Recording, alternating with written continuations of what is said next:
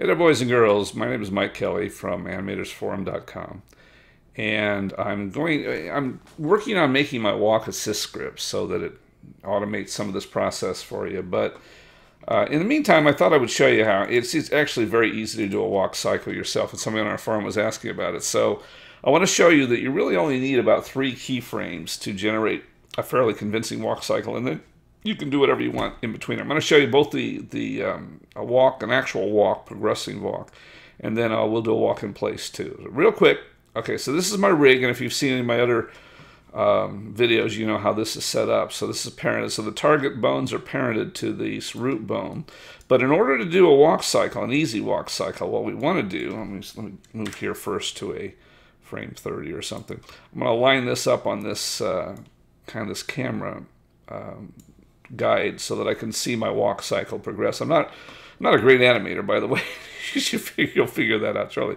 So the first thing, in order to do a walk cycle easily, use these target bones for the feet, and you'll find that it's a very, very easy process. So I'm going to unparent it. So I'm unparented. My targets are down here. Once again, that's explained in my other videos about my parent and unparented target. Basically, it means that I can move the root around and the parent bones. The parent bone moves the rig, but the targets hold the feet in place, and that's really good. So that way you can get a convincing walk cycle. So anyway, so there's really only 2 frames you need to make. You need to make the, and I'll show you. We'll put it up here. We'll bend him down like this. It'll be a very deep walk. You want, this is kind of a groovy walk. You want his one of his legs, it doesn't matter which, we'll do it upstage leg, to be stretched out to have that first plant, and then the second leg is planted here. Okay?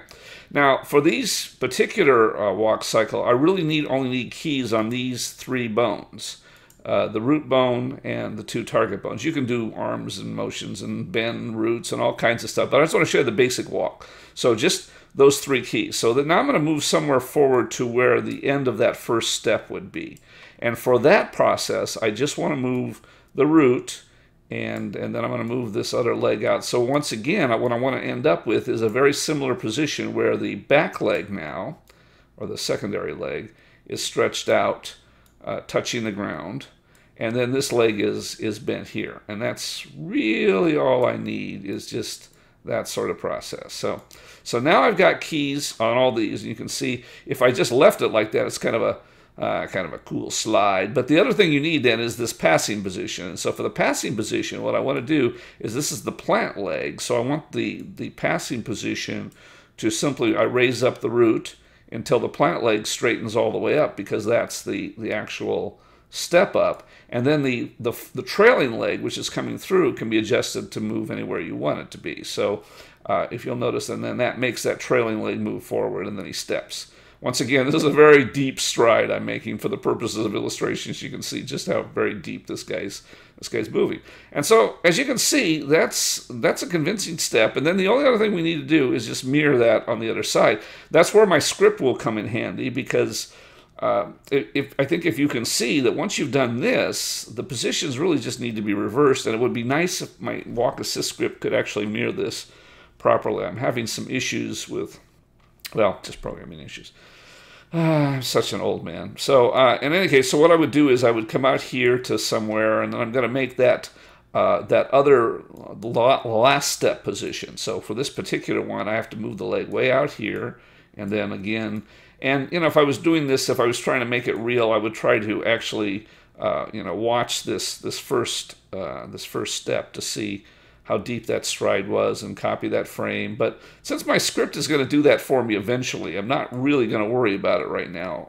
I will get there, but for right now, I'm not going to worry about it. So and again, now what we're going to do in the middle is have that plant leg position raise us up. So it's going to raise up and raise that plant leg all the way up, which is the plant leg right there. So it's not all the way up, so we want to raise it all the way up. And we lean forward a little bit, like that. And then the trailing leg that comes through, then I want to take it and give it some sort of an upward slant up here as he brings his leg through. So that's really all he does. And so there's there's the walk cycle, and this is actually a fairly, as my cat will tell you, this is so, I mean, it's a silly looking walk. It's the Ministry of Silly Walks. John Cleese is doing this walk, but you can see how quickly we can set that up, and the feet aren't slipping because we're using target bones, so they're permanently planted to the ground on there, so there's no problem with slippage. And for other adjustments, you might want to adjust as his foot bends forward. You might want to adjust the the ankle bend and things, but you can do all those adjustments once you've got your basic walk set up. Okay, so that's just walking on as you're progressing. Now I'm going to show you how to do a walk in place. Walk in place is actually even easier. And so once again, I want to make sure I'm unparented. So right now I'm parented. As you can see, it says parented up here. And so if I go to here, I'm going to unparent. So now I'm in an unparented position, and in this position, I'll go to 90 just to make it even. I'm going to, again, make that very first frame. That's all you want to do is just make that one key position to where the legs spread out and this is forward. And I want to make sure that I have keys on all three of those bones that are going to maintain that position for me.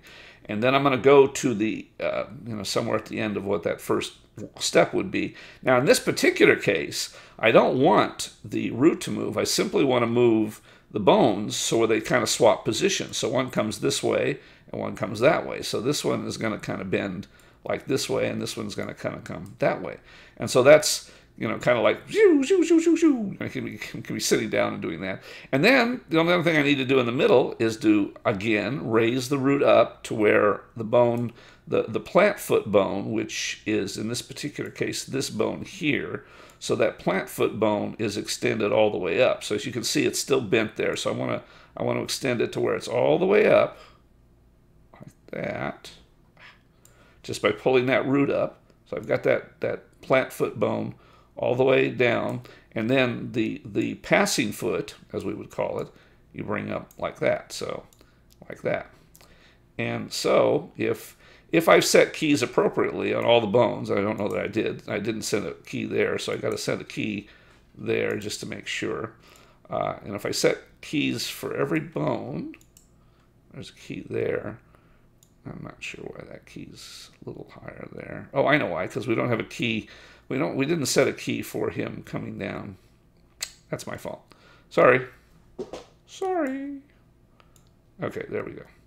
So set a key down, and there's his walk in place. And so we can see it by setting the playback frame to that. And again, this, you can do all sorts of adjustments and have him leaning in forward, but there's really not a whole lot to it. And obviously a walk in place, you don't need to make all the other frames because his legs are doing that. Actually, I do need to make those other frames. I'm sorry. I wonder why it looks so odd as it changed. Yes, it flips position so very quickly you don't see that. I'm sorry. Stupid me. You do have to make the other frames. Of course you do. And I knew that. I'm so tired. Again, just swap the positions, legs, like that. No problem. And as long as I have a key on this down frame here, and then make a key up, raise him up to where, once again, the plant leg, so the plant leg is this leg here.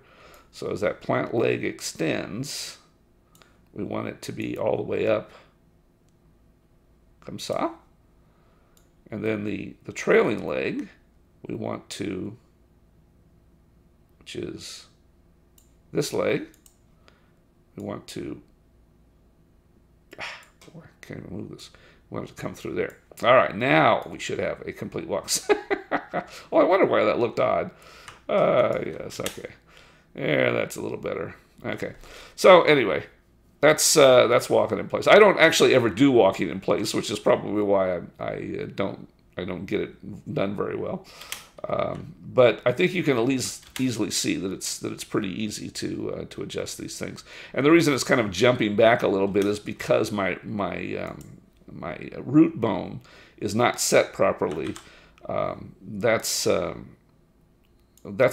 big advantage to my copy script is it will copy those. Now you can go back to the root and actually copy that root position over there to make it perfectly But that's so much work to go in there and copy that, that into there. I don't know. Anyway, all right. So hopefully this helps. This shows you how to do a regular walk and a walk in place with just essentially those 3 keyframes that then you go ahead and duplicate it out. And my script will allow you to just set up those 3 keyframes and then do the rest for you if I ever get it working. This old brain can do that. All right. Take care, kids. We'll talk to you later.